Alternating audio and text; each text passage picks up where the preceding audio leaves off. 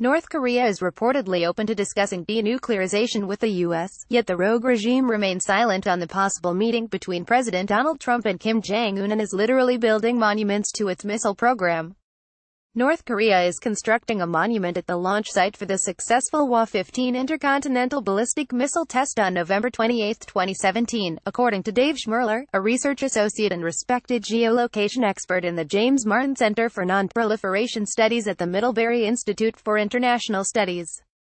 After the successful launch of the new type ICBM Hwa-15, North Korean state media reported.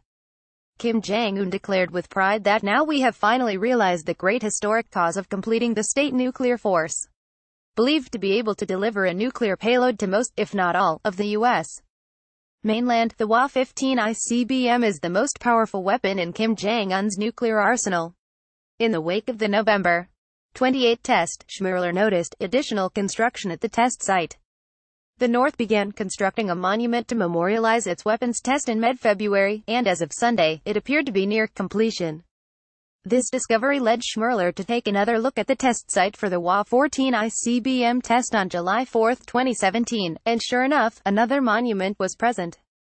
The monuments suggest an ongoing effort by the government to memorialize the event, Schmerler wrote in an Arms Control Wonk post. Missile launches clearly mean a lot to the North Koreans. The construction of monuments commemorating milestone achievements in North Korea's weapons development program suggests that Kim Jong Un is not merely developing weapons as bargaining chips to be traded away for a meeting with the U.S., and raises a lot of questions about the North's reported offer to meet with the U.S. to discuss denuclearization. Despite South Korea's insistence that North Korea is ready to talk seriously about denuclearization, Pyongyang has not yet given any indication that it is ready to do so.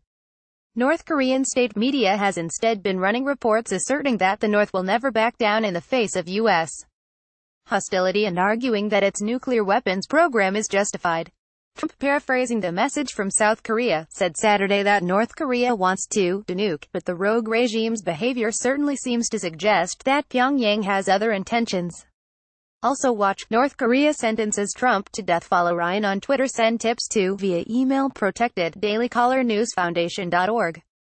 Content created by the Daily Caller News Foundation is available without charge to any eligible news publisher that can provide a large audience.